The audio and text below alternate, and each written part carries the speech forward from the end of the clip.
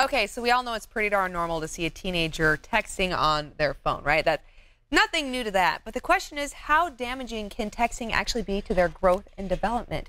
Here to tell us more about the dangers of text neck is chiropractor. We have Dr. Jason Deitch. So, Dr. Jason, tell us though, because I mean, I know we are very commonly seeing this happen a lot, right? And lack of interaction, which I know disturbs parents anyway.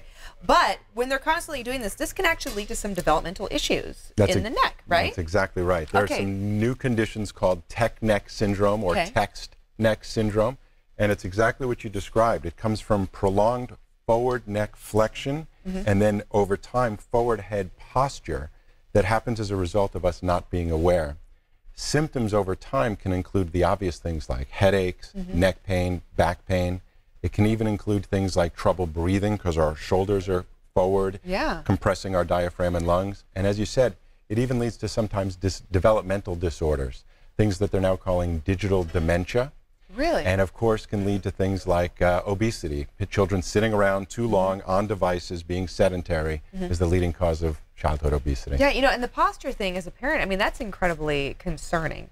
Because you're mentioning, I mean, I imagine we see this too a little bit in adults. I suffer from migraines. I notice that if I'm on my office computer a little too long, or if I'm working in the field too long like this, I'll start to get those impacts. But I can only imagine for a young child who's doing this throughout their entire development, that muscle sensory recall, that whole poor posture development really starts to set in and greatly impact them as they grow into an adult. That's exactly what happens. There's a saying that says, as the twig is bent, so grows the tree. Yes. And it does. And as chiropractors, we really focus on a condition known as spinal subluxation, vertebral subluxation. And it's what you described. Due to prolonged forward posture, it puts pressure on the front of the spine. They call it the anterior cervical spine. That causes early signs of osteoporosis, but also as important, osteoarthritis. Also as important is the neurological development. Conditions, as I said, like digital dementia, our cognitive ability, our ability to recall, are all impacted and affected by these neurological disturbances. Okay, so then as parents, what do we do?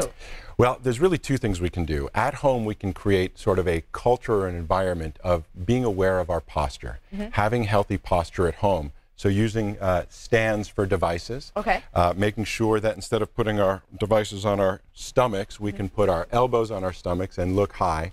We can model that as adults, so we save our own health as well as making sure our children are aware of it.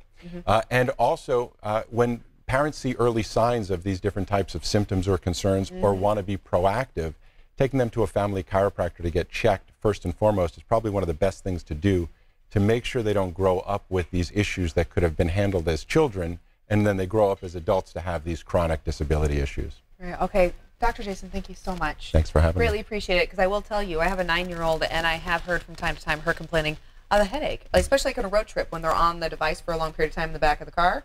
And oh, my head hurts. I'm like, turn your phone off and look out the window, right? Thank you so much. You got it.